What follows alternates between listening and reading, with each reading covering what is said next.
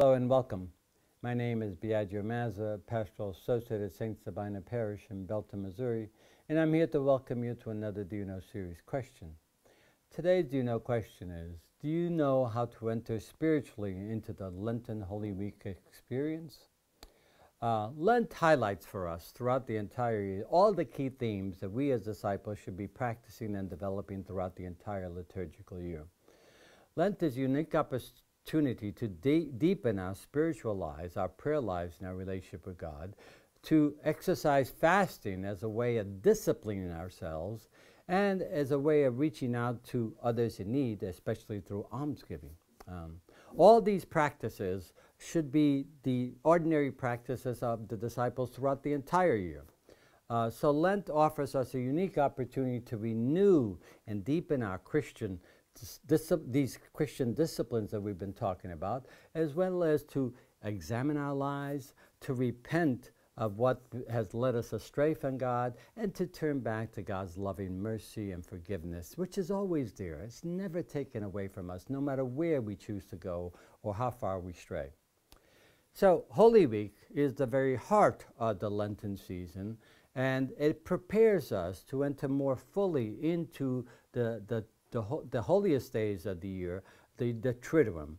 These are the 3 days associated with the Holy Thursday, Good Friday, and Holy Saturday, leading to the Easter Vigil, in which we celebrate to the nth degree the Paschal Mystery. The Paschal Mystery being Jesus' passion, death, and resurrection. So the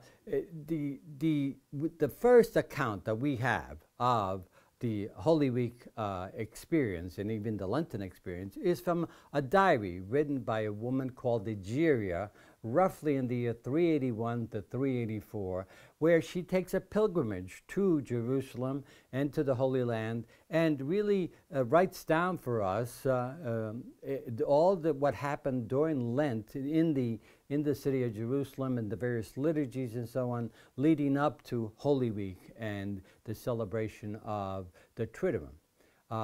She speaks about how on the Sunday before Easter, the Jerusalem Christian community would gather and really go to the various places where Jesus traveled and experienced during that final week of his life in Jerusalem, beginning with the experience on the Sunday that they call the beginning of the Great Week, as it was known at the time, beginning with movement to the Mount of Olives outside the city of Jerusalem, and ultimately recalling Jesus' entrance into the city of Jerusalem from the Mount of Olives, in which the people praised him as the Son of David with palms and so on. So that recalled the actual entrance of Jesus into Jerusalem as he was praised by people. And then they moved to the various days of the week. On Holy Monday, for example, as it was referred to, the focus was on Jesus actually cursing the fig tree and his controversy with the Jewish leaders. On Holy Tuesday, the focus was on the scriptural passages in which Jesus predicted his passion, death, and resurrection. And on Holy Wednesday, often referred to as Spy Wednesday, we had the focus on the passages where Judas conspired with the Jewish leaders against Jesus, to betray Jesus, as well as Jesus' anointing at Bethany by Mary for his burial. So these are all the 3 days of the Holy Week that really are an excellent preparation for us to enter into the last 3 days of the week, which would be the Triduum.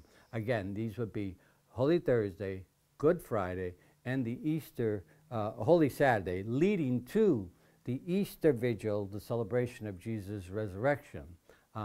So this forms the heart of the entire liturgical year. So I would like to just suggest a few ways in which few good ways in which we could enter into, in a spiritual mode, into the whole Lenten Holy Week experience. One of the ways would be to just calm down, and one of the ways to do that would be to listen to some music, that would soothe you, that would help you to enter into a more spiritual space. It helps you to enter into a relationship, a deeper relationship and understanding of the whole experience that Jesus was going through.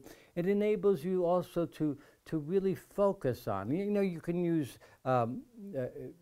music with meaningful words or instrumental music, anything that helps you enter into a spiritual place and calms you down and allows you to breathe easily.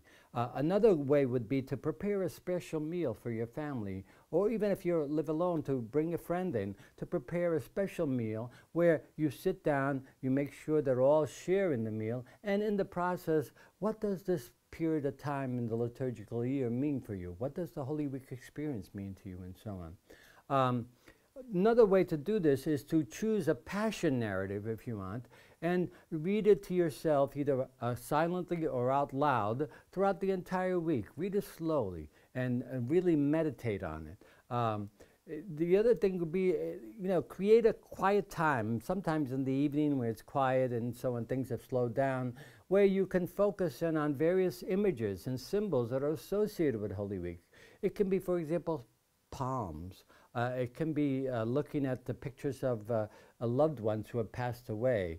It can be even drawing or recalling to mind the significance of bread, of hands, of face, anything, a journey, a road, anything that would connect with the experiences of the Holy Week. And finally, another way would be to really spend the week on a kind of a spiritual journey, if you want, with Jesus. Really connecting with Jesus in this final week of his life as he faces death at the end of it, to really enter into a kind of a what was he thinking? What was he feeling? What was he going through? What was he experiencing? Use your imagination to enter into that and really allow that to really take up much of your thought and your spiritual reflection.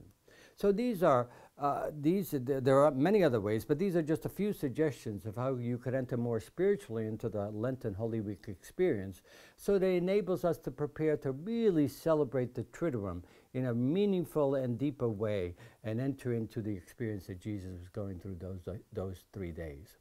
So I hope this has helped to explain just a bit how you could enter more spiritually into the whole Lenten Holy Week experience, and I hope you'll return again as we continue to delve into the richness of our liturgical experiences through Lent. Thank you very much.